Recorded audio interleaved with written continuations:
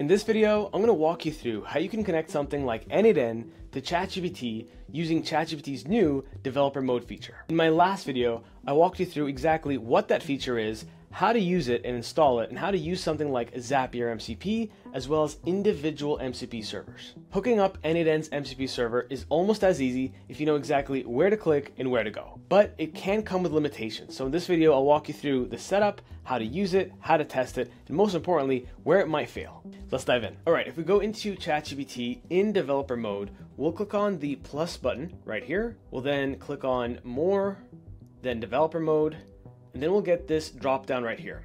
Now, as of yesterday, I have the Zapier MCP and I have the Fireflies MCP. But what I can do is click on connect more to add a brand new server. And this one we'll call n8n. Let's say test. And then this MCP server we have to get from n8n itself. So in a fresh session, we can go into here, click on MCP trigger, click on that. And then the one that you need to use as a server is your production URL. So if we click on this and then copy it, and if we zoom in here, I'll just add a tool. So we'll just use calendar because it's easy and straightforward. We'll hook that up. We will save. And then one very important thing for you to do is make sure that this is set to active. If it is not set to active, it won't work. So let me just actually resolve whatever's wrong here. Let me add this, save it. Perfect. We'll do active again. And now that it's active, if I paste this right here and I click on trust this application, we don't need authentication or OAuth. So set this to no authentication. Once you're good to go there, click on create. And if it does work, it should work within 5 to 10 seconds. This will disappear and we'll be able to see it in our drop down. So we'll click on add sources, and now you can see right here we have n8n test. And obviously you have to toggle it on, but what we'll use today is a ready-made version of this MCP setup that I can just walk you through how to use and most importantly, how to debug. So in this case, I added the brand new URL. We'll click on create right here. So now that it's set up, I will just click on this, toggle it to on, then go back to our workflow. And you see we have a few tools. We have the create event, we have the get all event, and we have a get a single event in Google Calendar.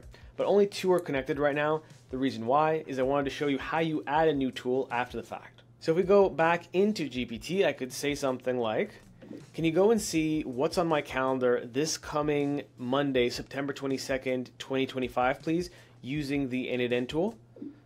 Now you don't necessarily have to say the n8n tool. I want to make sure it's not n tool. And it should be able to now go and make that connection, see what tools are available, then pick the right tool. So right now we have the look for available tools. If we click on this, you can always spy and see what's happening. Now it's going to ask me for permission to make this specific request. And then assuming it's correct, sometimes it's not correct, by the way. It'll go and look for UTM time versus EST, PST, or whatever time zone you're in. So you want to make sure that you actually audit this. If I click on remember for this conversation, I'll click on confirm.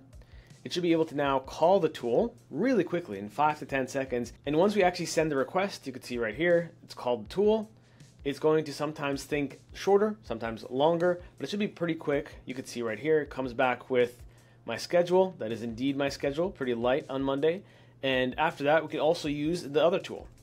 Okay, cool. On that same day, could you add a 10 a.m. EST meeting that's called test MCP server?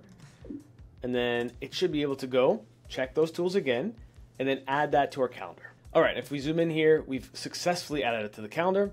So let's try to add new tools. So if we go back to the server, we'll just hook up this tool and this tool. Once in a while, you'll see that some tools don't work on the first try. So Appify, the first time I tried it, refused no matter what I tried. So I disconnected it, added a new connection, and then eventually it worked. So let's see what happens this time. So if I go back into here, to refresh the tools that the server has access to, we'll go into settings, then go into connectors, we'll go to the n8n demo, and then all I have to do is click on refresh right here, and then within 5 to 10 seconds, if it works, we should be able to see two new events here. We should see get event and an Appify event. So there you go, there's an error saying error refreshing actions, and usually it doesn't give you a reason why this is happening. So if I go into here, everything looks straightforward. And I'll notice that sometimes if I just sever the connection to a more exotic app and I refresh, it works fine. but then other times it doesn't work. So it's a bit finicky and buggy in the way it works right now. So if you encounter this, you can see right there, we now got the get events.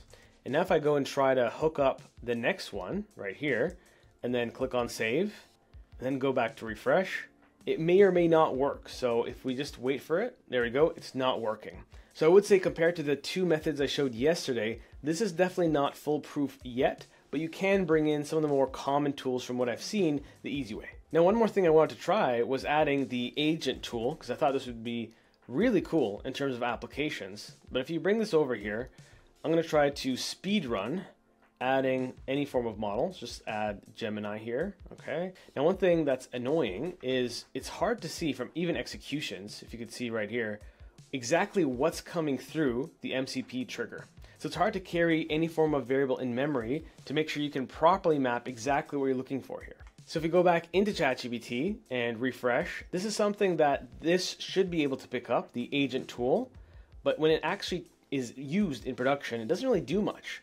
So if I go back into here and click on developer mode, so I send this request that says, okay, can you go use the agent tool to check the calendar tool associated with the agent tool, send an actual request in the form of maybe a JSON saying, please check the calendar. Now, by design, I don't actually have the check a calendar. We just have a create event.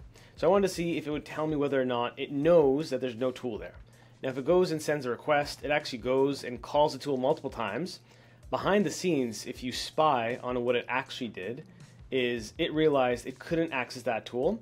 So then it accessed the tool it has right here, which again is not wrong in terms of the end result, but it did tell me that it used the agent to get it. So it's a bit misleading on that side.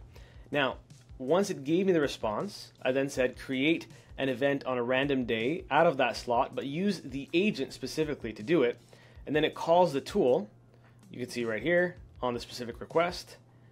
And then when it goes and says it's created the working session, if we go back to n8n and spy on exactly what it didn't actually use the agent. It used this tool right here. So if we removed that, I would imagine, just like a few of the other tests I've done, you'd get this blank request with no response whatsoever. Overall, compared to the other ways you can connect the connectors to ChatGPT, I would say the n8n version is not the most bug-free yet. It'll probably be better in the future, but for now, other than the transactional tools that you can add, like the Google Calendars and Gmails of the world, which in my opinion aren't worth adding because they're natively available in ChatGPT, n8n is kind of lacking in terms of the connection ability. If that was helpful for you, then let me know down in the comments below. And if you like content like this every single day with tons of more advanced tutorials, check out the first link in the description. I'll see you in the next one.